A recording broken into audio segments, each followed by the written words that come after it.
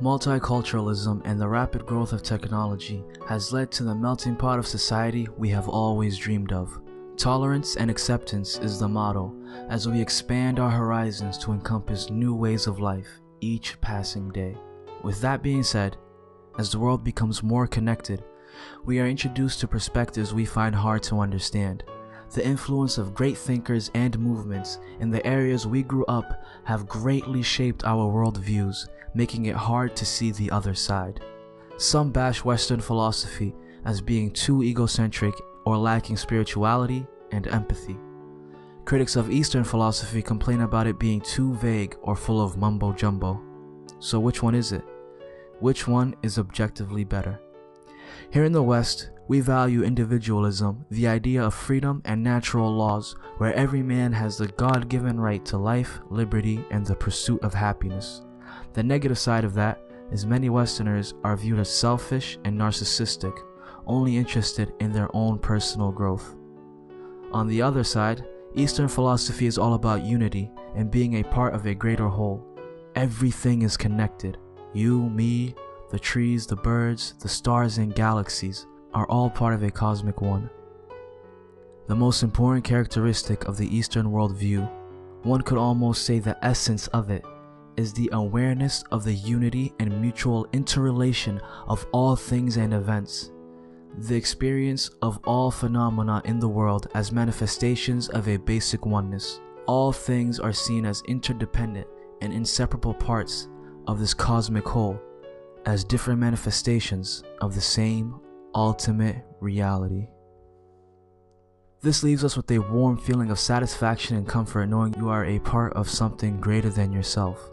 However, it can also lead to excessive conformity, where oppression is more likely to take place as the culture pushes you to stay in line and follow the rules.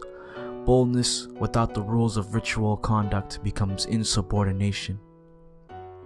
Conflict versus harmony.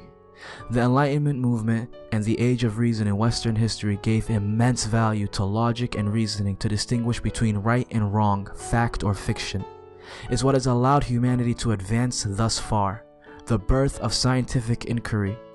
While the benefits for this train of thought is immense, the advent of modern medicine, the advancement of technology, and our understanding of the observable universe, the notion of proving one idea is better than another can sometimes lead to irrational behavior. Emotions tend to run high and we push ourselves to the extremes of our beliefs, i.e., liberal versus conservative, science versus spirituality. The divides create unnecessary tension, and Western thought doesn't even attempt to reconcile between any seemingly opposing ideologies. In Eastern tradition, harmony is key. Take the Taoist philosophy of yin and yang. There is always a balance between opposing forces where one cannot exist without the other. When people see things as beautiful, ugliness is created. When people see things as good, evil is created. Being and non-being produce each other. Difficult and easy complement each other. Long and short define each other. High and low oppose each other. Fore and aft follow each other. All in all, each philosophy provides a mindset that is beneficial to the individual and the whole of society. While it is important each human being has individual personal rights and freedoms, we must remember that we're all in this together. In most situations, we need to harmonize opposing viewpoints and understand conflict is just a part of life. But there are plenty of occasions where empirical evidence can be used to find absolute truths. In the end, all we need is balance and the wisdom to combine both East and the West, not just culturally, but philosophically as well. Be sure to like the video if you enjoyed it and found it insightful, and subscribe so you can keep updated with future posts similar to this. Leave your thoughts on the matter and anything I missed in the comment section below. I'm the Self-Made Nerd, here to talk nerdy to you.